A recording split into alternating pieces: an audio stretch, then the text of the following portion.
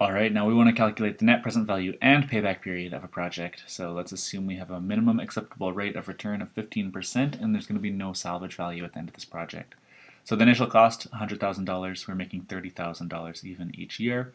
So yeah, let's figure it out. Let's do the payback period first. So payback period. Now if you recall from the last video that we did, payback period, so we're trying to make back this $100,000. So obviously it's going to come somewhere after the end of year 3, but somewhere before the end of year 4.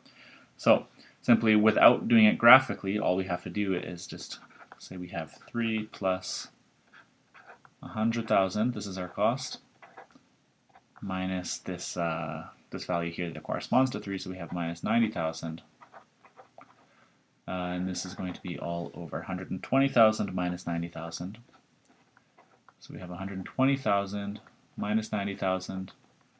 And again, you could do this graphically if you want by doing that linear interpolation for this section between year 3 and 4, but we can just read it right off this graph, or this chart, it'll be a little bit quicker.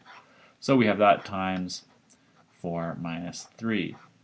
Right, year 4 minus year 3. Now again, this just reduces to 1 in this case. Okay, so we get payback period is equal to 3 plus, well, this term just reduces to 0.33, or a third, so we get our payback period for this project, payback period, is equal to 3.33 years. So that's good. We know it'll take us 3 1/3 years to get back this $100,000. But something that's maybe a little more important to us is this project actually worth accepting?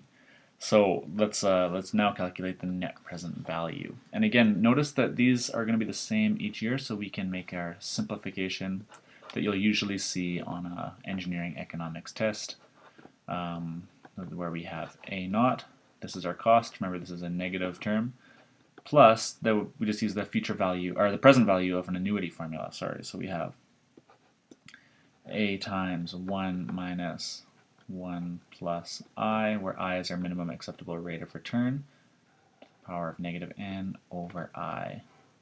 Okay, so let's go ahead and fill this in. So we're going to have negative $100,000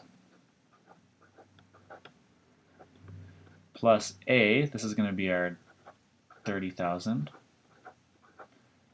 times 1 minus, we have 15%, so this is 1.15 to the power of negative 7. We're assuming this project life, has 7 years, and at the end we'll have no salvage value, so we're not going to add in any salvage value term into this equation. And this is all over 0.15.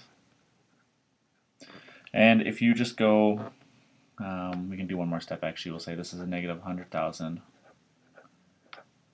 Calculating this last term on your calculator, this will give you 124,812 and 89 cents. Okay, so if we add these two together, we're going to get a positive value of, well, this is just going to be $24,812.89. This is our net present value. So this is good. Net present value is over 0. It's a positive value, so that means we're actually going to make more than our 15% rate of return. So there we go. We have our net present value for this project. Put a nice box around it. And we also have our payback period for this project. And show this to your boss, and if they like it, then you should definitely accept this project.